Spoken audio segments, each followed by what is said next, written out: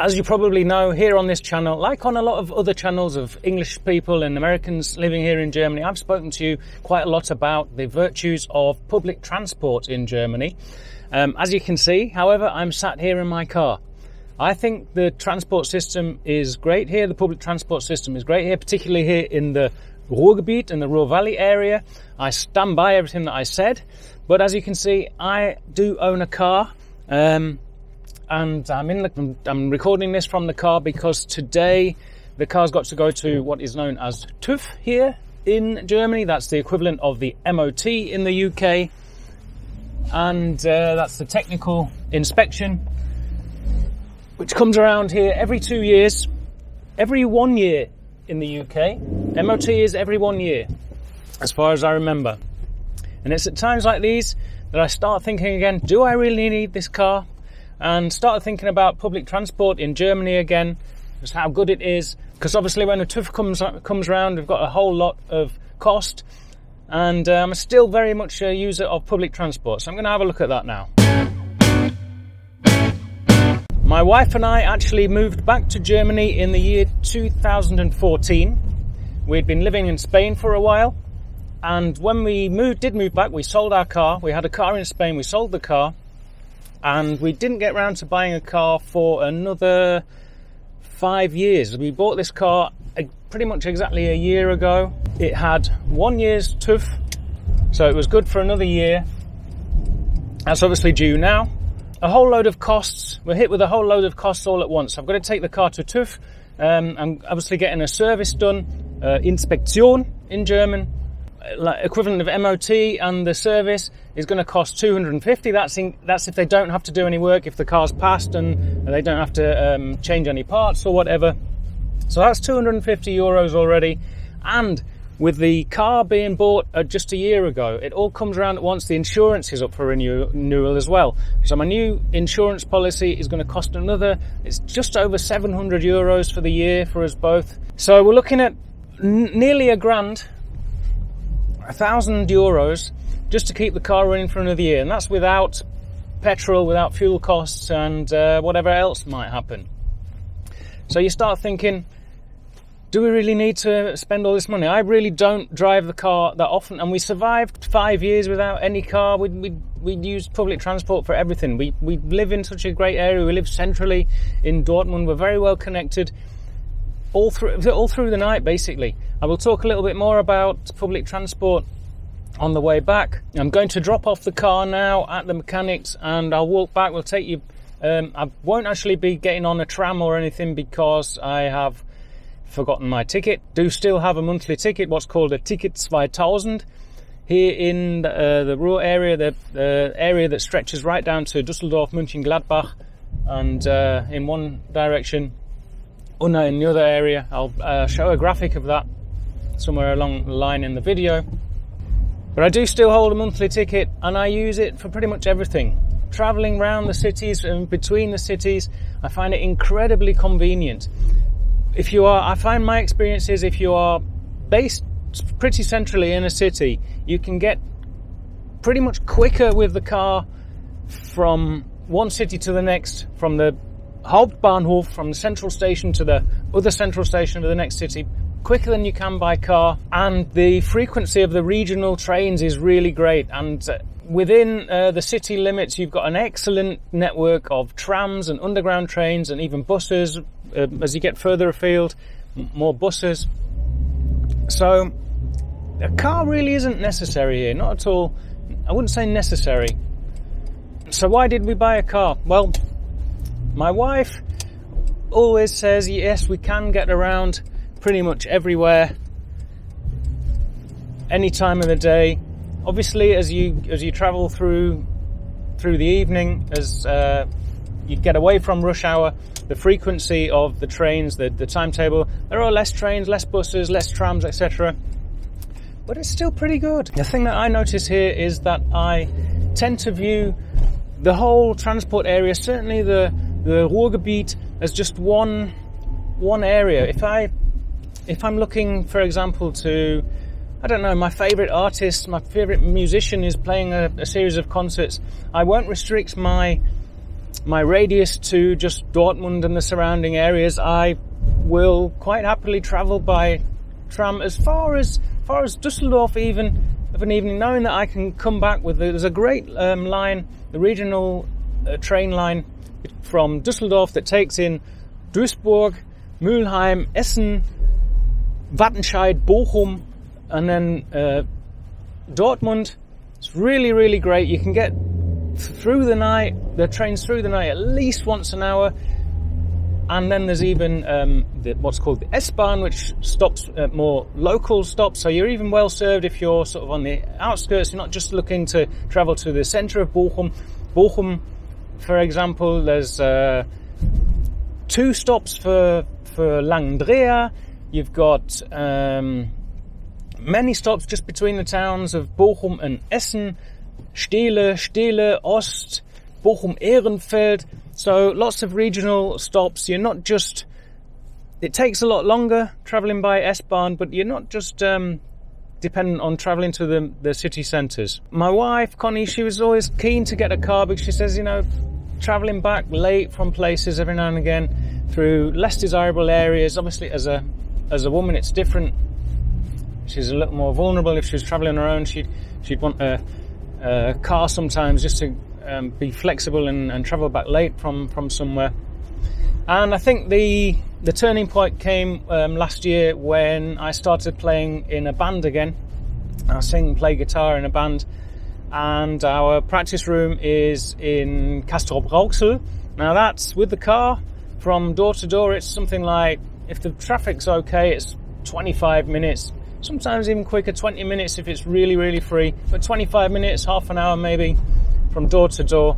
The journey just from the main station to the main station, Dortmund to Castrop-Rauxel, is much quicker by train. And it's even quite easy to get to. It's walking distance from the station on the other side.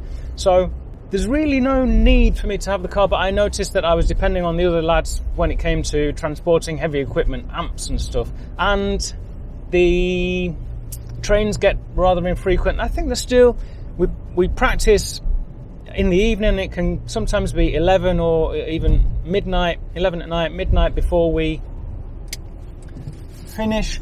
So the trains are getting less frequent at that time.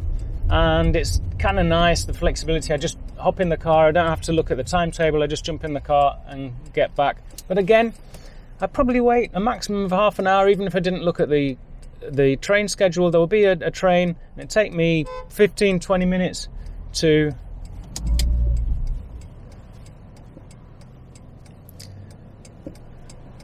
Bitteschön.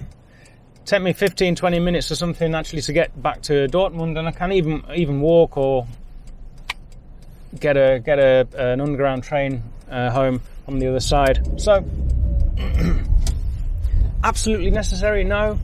I'm still very much a believer in public transport. Still use it. I still insist on paying for the monthly ticket that I have. I think it's worth it, even though we have the car. Certainly in some situations here in the built-up area like the Ruhr Valley, it's more convenient and easier to use the public transport. Sometimes it's just really not worth it. If you're travelling into the city centres and stuff like that, really you should use public transport.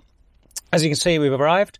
I will switch backwards and forwards between myself and Office Richie, Studio Richie. He's got some more scientific data. He's got some statistics for you. I'm just going to be talking to you here about my feelings, about my own subjective experience with public transport. And we're going to drop off the car now, and I'll walk you back home. We can see if we can see some trams or buses and see what it actually looks like in real life on the way back. We'll be walking and talking, and we'll be carrying on this little chat. Yes, I have indeed got a few facts and figures for you here that I pulled up on the laptop. I'm quoting a source here, GermanSustainableMobility.de, a website about obviously German sustainable mobility, public transport there, section on public transport. Apparently an average of 30 million passengers use public transport every day in Germany. the numbers are growing. Between 2004 and 2013, the total number of yearly public transport passengers increased by 9.6%, 1 billion to 1.9 billion. Germany's integrated networks of long-distance and regional trains, as well as trams and buses, are the backbones of urban mobility. Pretty much ties in with my experience. I would just say in the cities you really need public transport. An established regulation system and national, regional and local funding provides the reliable base for one of the world's best public transport systems. Definitely one of the world's best public transport systems, and I think the only thing you can do here is compare. I know a lot of Germans do complain about public transport and the trains not being on time here. When I'm obviously coming from a UK point of view, having grown up with seeing the railways and the public transport privatised and run down in the UK to a state where they were really not very good at all. But I imagine if we all went to Japan and we saw the public transport systems there and the efficiency of the networks there, we'd probably all be really amazed. And I imagine we'd also find Japanese people complaining that the trains don't run on time. Or maybe not, I don't know. Anybody any experience with Japan? I've never been there. Would love to go one day. Right, so we're done there. Handed over the key, and should all be done by 6 this evening. I managed to be convinced. They managed to convince me that I needed to have the air conditioning serviced. Apparently that was also due. It's another €90. Seems to be working fine, but might as well get everything done. I'm also getting a new radio put in. It's so old, the car's so old, it's 19 years old, the car. We've just got a really cheap car, and the radio's got an old cassette deck in there. So I'm getting something with Bluetooth and a USB thing. Yeah, so normally, if I had my ticket with me, I would be hopping on a tram here. You see there, the tram lines. So you see in Dortmund, very well connected. I think there's a stop just up this way. I'll probably be at home in 10 minutes or so. I'll probably have to change somewhere at Central Point, Stadtgarten. But it's really a good network. So as I say, my feeling is that, well, not even a feeling, I've proved it. We lived here for many years. We lived quite centrally, and we proved that it's perfectly doable without your own car.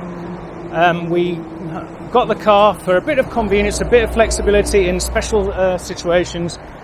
When we go out, maybe to another city, Connie likes to take the car if it's at night, if we're going to be getting back really late. I will always take the tram, the train, pretty much, unless it's something where I'm going to be carrying equipment, or you want to go, I don't know, go to IKEA and buy some new furniture, stuff for the house, whatever. So I'll let Studio Richie, he's got there with his finger on the pulse with all the data, all the statistics.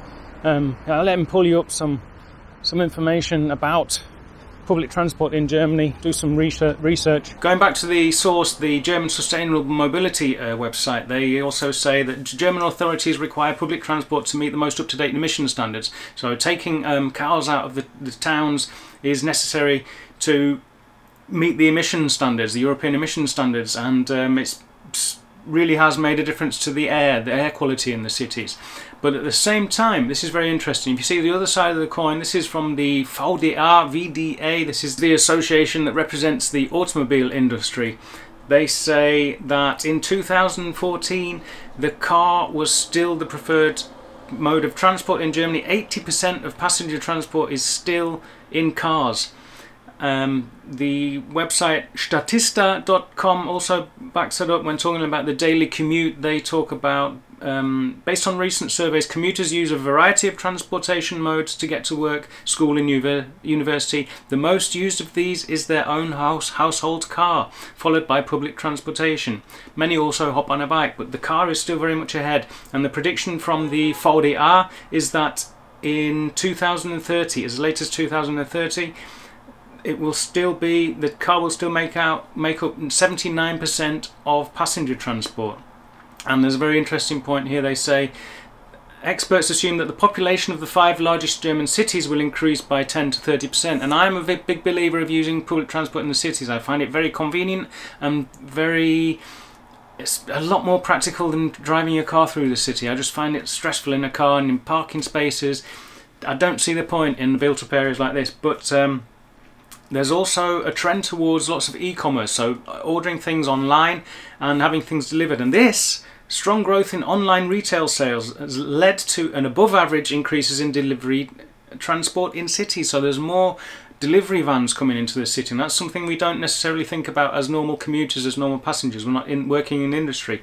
So that's obviously from the point of view of the automobile industry, and they are looking at their opportunities to keep selling cars, basically, to make money by selling cars. Let's hope that the development goes into more sustainable, environmentally friendly type fuels, solar powered and whatever. But obviously that's the very interesting statistics from that point of view. The car is still the chosen mode of public transport. I'd love to hear what's it like for you. Are you very dependent on your car? Do you use public transport? Where are you from in this world? First of all, let's compare and contrast. And also, if we do something with the dogs, we've got a boot where we can chuck the dogs in the boot and go to a park that's maybe a bit further out, one of the lakes around here or something. It's less easy to access by public transport. And also, dogs are very welcome in the trains and the trams, but it can be tricky if it's full. One of the Daisy, you've seen her in another video, she can get a bit nervous when she's travelling. So I'd say, I think on average we use the car maybe once, twice a week. I'm lucky enough to work from home, so I don't need to take the car to work. We use it once or twice a week. I'll drive to band practice once a week, and then we'll have a trip out somewhere with the dogs or whatever. And of course, when we're not living with a stranger virus and there are lots of concerts and events, we like to go out to see comedians, bands, obviously football as well. Football matches, I will always travel by train, public transport to football matches, no matter how far it is around here. And if it's a long away trip, I'll tend to get the bus. I do like the trips by train to away matches. Those can be a lot of fun. You get to see the other city, but quite a lot recently I've been travelling on a bus organised by a fan club. It just takes you from door to door, very convenient, very quick, with the downside that you don't actually see anything of the city. I do like to do a bit of tourism when I'm travelling, not just drive to the ground, watch the game and drive home. So I find that a shame. If you're somewhere where you've never been before, it's nice to have a look around. What's your feeling? What's the public transport like around you, where you are? And do you use it? Do you commute maybe using public transport? Do you own a car? Can you get to work by public transport, or do you absolutely definitely need your car? Or is it just a luxury? I have to say, I'm feeling it again, feeling it as very much as an expensive luxury today, feeling it in the pocket. That's over €1,000 in the space of a month, just to keep this bit of flexibility ticking over. But at the same time, I have to admit, I pay something like, it's just short of €80 for my ticket to use public transport. And if I probably paid for all my individual journeys, I probably wouldn't spend as much as €80 on there. But it's a convenience thing. I like the flexibility that it allows me, particularly when you look at the area that it covers. The €80 allows me to travel 24 hours all the way through the area that belongs to Dortmund.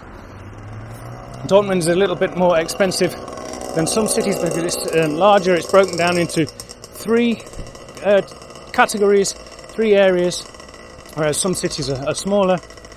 It's a category A ticket, or A3 in this case, because it's slightly expensive. It allows you to travel through your whole home city. And then, of course, you've got the added benefits of being able to, after 7 in the evening, you can travel all the way through this massive area, right down to Mönchengladbach, down in the south, Recklinghausen, Oberhausen, Duisburg, Unna, even parts of Holland are included in that. So it's really flexible. You can also take another adult with you. It doesn't have to pay. That applies after 7 p.m. every day, and also at weekends and on national holidays. So it's really, really a decent deal. I think, to be honest, it could be cheaper. But it's pretty well regulated. The networks are very well integrated. It's comprehensive. You have one ticket for one public transport system. That includes trams, trains, buses, everything. You don't have to worry about whether it's the right company. You don't have to worry about whether you're allowed on that particular route like you do in the UK. I hate it in the UK when you go and buy a train ticket and you've got to select. You don't just select your destination and take the route that's best for you. No, you've got to make sure that you're traveling on the right train from the right private operator, and there's a different price for different routes and so many different prices for different times of day. I find it really, really confusing and expensive also. So this here would be your typical overground tram station. You see there, there's a sign that says U Stadtbahn. The U stands for underground, as these are also, this is the same networks that are connected with the underground network. Further out from the city they are at street level, but they then disappear into tunnels as you get further into the city.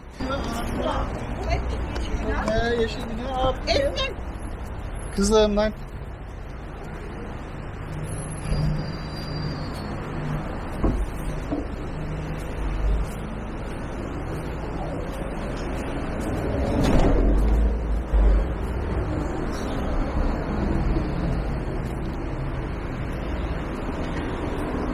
As you can see right there, we've got the electronic signs that show you exactly what the next tram is, and also that's showing you the tram line that's being serviced now.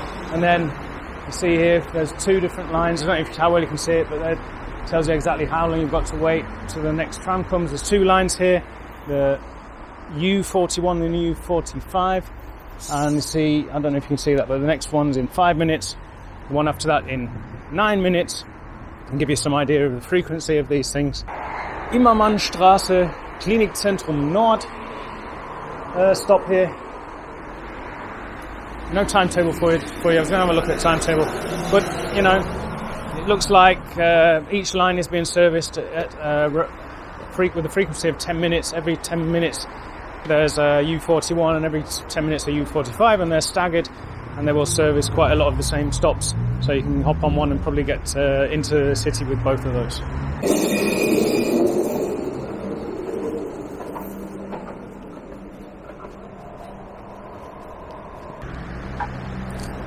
Probably the most characteristic site in the Ruhr Valley area. Every street corner has a kiosk, or as we refer to them here, Bude or Trinkhalle. A typical inhabitant of the Ruhr Valley needs access to his beer, bottles of bottled beer, round the clock.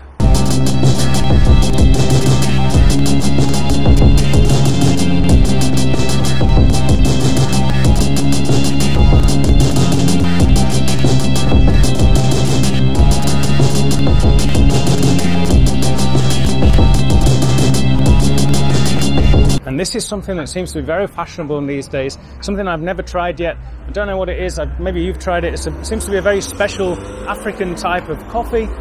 Let me know what it's like if you've tried it. Coffee Togo. So you get it everywhere these days.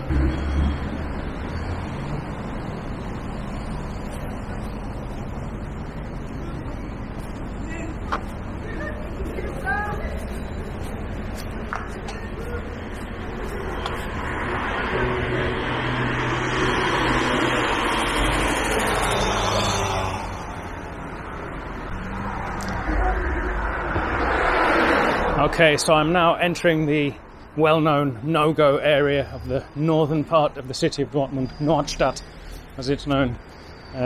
Absolute no-go area, as everybody knows. I'm gonna stop the video here. Obviously you can't walk around this area with a camera without getting robbed or murdered, but I'm going to defy logic and I'm literally going to go into the no-go area. I can feel it coming. This is the topic for another video. That's another one for another day. I'm literally going to go. Those feet are going to take me into the no-go area. Thanks for watching. If you enjoyed the video, please do like and subscribe to the channel. Also, if you want to support me further, I have a Patreon channel. You can click on the link that's going to be shown on the screen now. Support me further there. I do a regular monthly Q&A for answer all your questions. Collect a lot of the questions that I get on YouTube, and also patrons, supporters over there on the Patreon channel get priority and get to ask me all the questions you want to ask, and I do a monthly video on that. But otherwise, thank you very much for watching. I'll see you again here Mondays and Thursdays, regular videos on life in Germany as an Englishman, life in the Ruhrgebiet. Thanks for watching. Take care. Mach's gut, Leute. I'm here busy editing the video, and the phone call came from the mechanic. They've done the inspection, they've done the checks, and of course there is quite a lot wrong with the car. The brakes at the front, indicator lights, etc, etc, etc. So we've got a new grand total. We've got, apart from the insurance, which is going to be €700, the service and the MOT TÜV, as it's called here, was going to be another 250, around that. With all, they're going to do all the work, the brakes, brake lines, the brake pads, etc. Do all that straight away, which is good. They've got all the parts there, no problem. But we're going to be have another grand total of 750. So just to keep the car running, it's going to be another 1,500. And luckily, there's a good side to the story. They've had a look at the radio. They're going to put me a new radio in. That's relatively cheap. That's just going to be another 100, and it's going to do everything that I want. You see why I like public transport, though, hey?